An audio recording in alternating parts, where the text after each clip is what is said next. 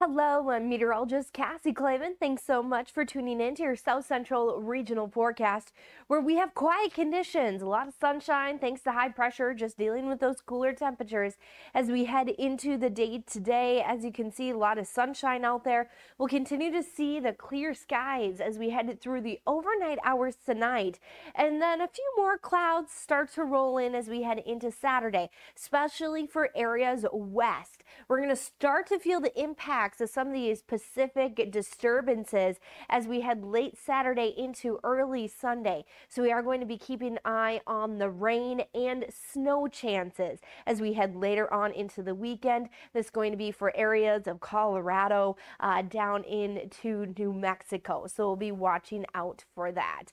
Otherwise, fairly quiet conditions. That's what we're expecting today. High pressure today. Our high temperatures are going to be sitting at 57 in Dallas.